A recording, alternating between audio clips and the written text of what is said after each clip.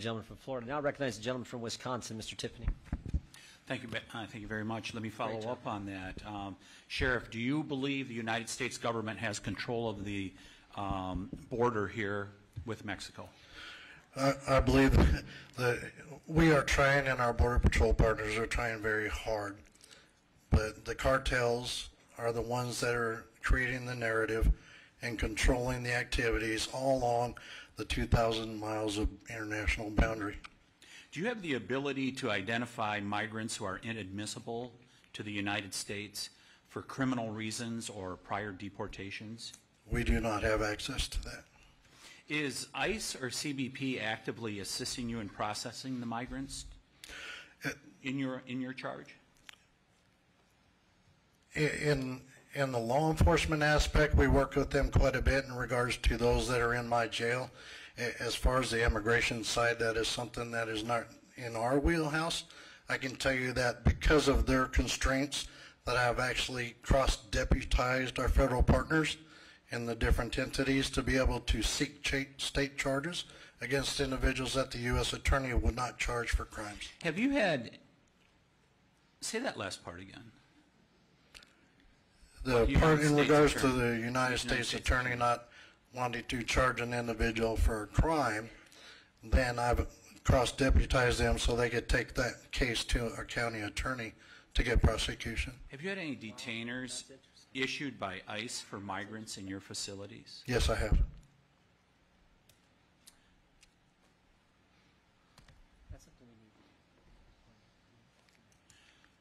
As a result of the illegal migration coming across our border, are they harming the environment? Absolutely. The vast amount of trash, pharmaceuticals, garbage, clothing that's being dumped along our river corridor has been astronomical, and the impacts for our farmers and their fields as well. When we had a hearing just a couple weeks ago, we had a Judge Samaniego from, I believe, El Paso, and Sheriff Daniels on the panel, and they had very divergent statements to say in regards to fentanyl, that the reason for fentanyl, the expansion of its use in our country and the devastating consequences, was not because of the border being open. That was the case being made by Judge Samaniego. Sheriff Daniels said that it is a result of the borders being opened over the last couple years that fentanyl use and its migration into the United States has gone up exponentially. Who's correct? I would tend to support Sheriff Daniels' statement in regards to that. And I would agree with his statement as well. So you've seen, are you saying you've seen the same thing as Sheriff Daniels in Cochise County? We have seen the same type of activity where individuals were recruited to come and pick up individuals that had entered this country illegally between a port of entry and come to pick them up because it's a money-making adventure. And they've also been found to be in possession of narcotics too at the same time. Has Secretary Mayorkas secured the border? No.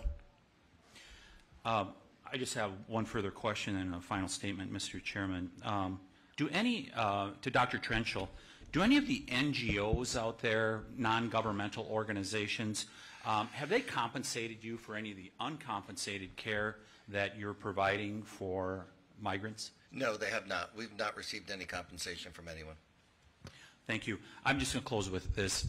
You know, folks, set aside, we've had the most number of people that are on the terror watch come across our border in the last couple of years in the history of the United States of America. You can set aside the human trafficking. You have the largest, your United States government via the Biden administration is running perhaps the largest human trafficking, or complicit in perhaps the greatest, biggest human trafficking operation in the history of the world, along with the cartels, along with the International Organization of Migration, a United Nations outfit, and others. Set those things aside. Just fentanyl alone should be a national emergency in America, and I can't believe we do not have colleagues on the other side of the aisle that are not here today, and even if they're not here today, that are not calling for the same thing that we're calling for.